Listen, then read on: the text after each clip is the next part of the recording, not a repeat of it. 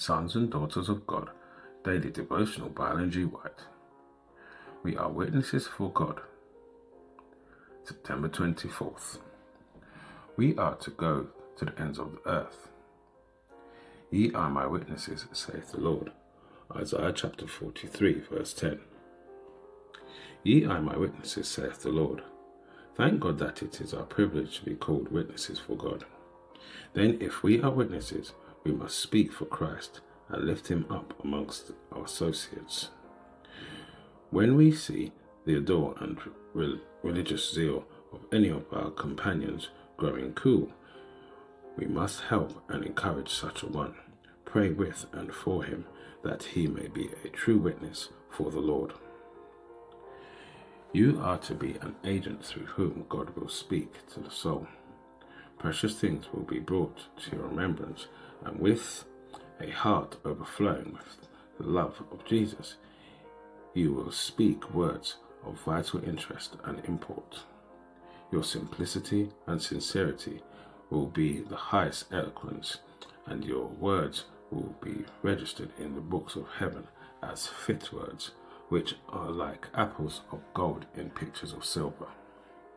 God will make them a healing flood of heavenly influence, awakening conviction and desire, and Jesus will add his intercession to your prayers and claim for the sinner the gift of the Holy Spirit and pour it upon his soul.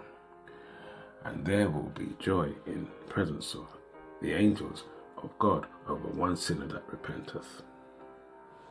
The work above all, the business above all others, which should draw and engage the energies of the soul, is the work of saving souls for whom Christ has died.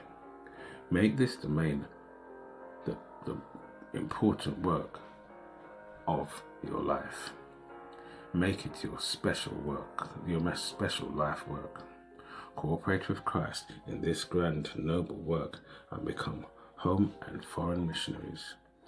Be ready and efficient to work at home or in far-off climes for the saving of the souls.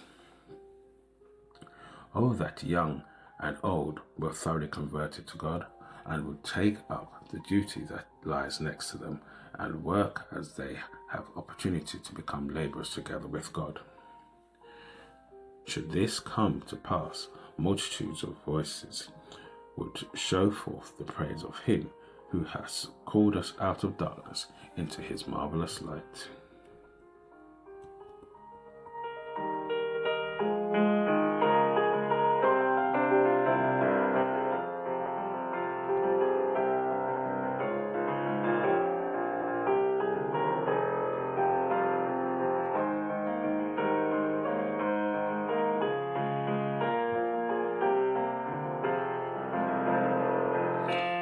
This is your daily devotion. We thank you for listening. We hope you can join us again tomorrow. Please also check the YouTube comments for any further study notes.